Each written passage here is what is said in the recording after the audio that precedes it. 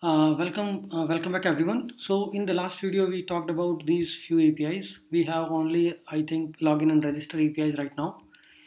So what I did is I faced that we are using interface, but it should be a class, DTO class, because in the auth controller we are passing login DTO, so it should be a class, and we should be able to add API properties.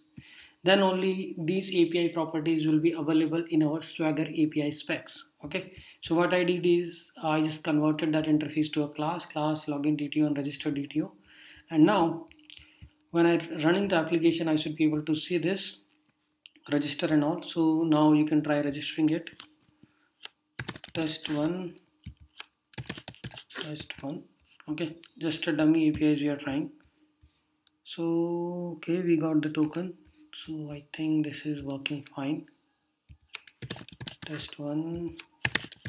Okay, we are executing this and we got the token, right? So we are able to log in successfully in our system. And what is it? This is a ping pong. Okay, yeah, this is a ping pong API. Hello world. Okay, so now we have tested our login and register APIs, and now we are moving further to understand the next set of APIs. So first we will understand what all APIs we wanted to build. So we have a login, we have a register, both are post APIs.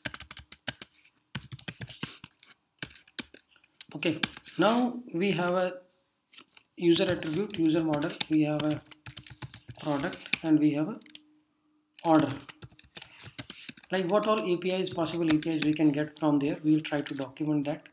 So you can be a owner or you can be a seller. Owner means you can be a buyer.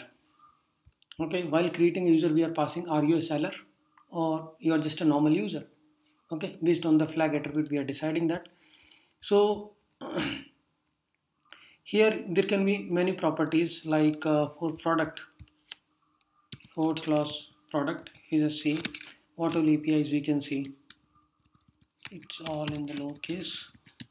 Product and / mine. It means or my product or anything.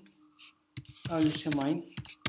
So what it is going to do, it will validate that first of all you are a seller. Okay, because then only you will be able to list down all your products.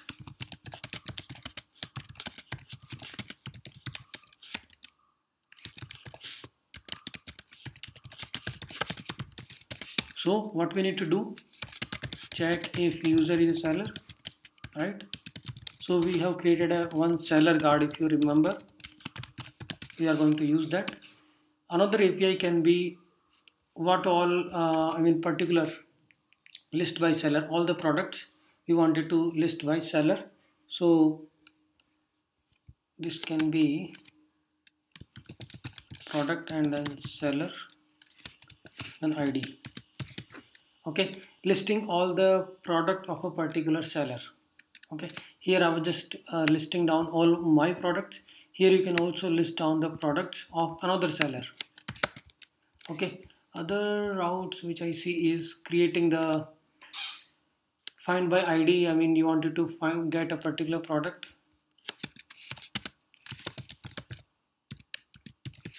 This can be a simple API, and other can be updating a product information as you are a seller. So seller guard will always be there. This will be a put call. This will be HTTP get, and this will be HTTP get. This is all what I see is, because these are my products and product will have the orders, right? You can also create your own product, that we forget, and you can also have a delete method if you wanted to unlist or delete a particular product.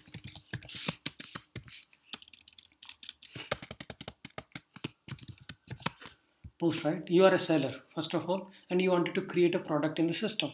So you will be just passing few information. Okay, product title, image, description, and you wanted to create a particular product. Create product. So in the product service, this will create a new row. So but getting a particular product, updating a particular product, deleting it, or creating a new product, or listing down the product of any other sales seller.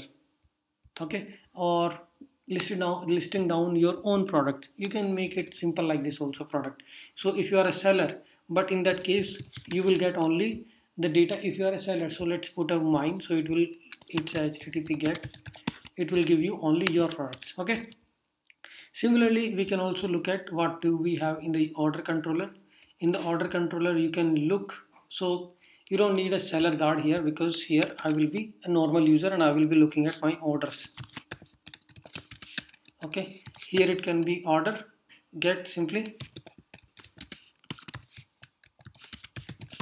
which will say okay, list all my orders. So it will give me all my orders which I have already purchased. Okay, and you also want to create new order. HTTP, it will be post.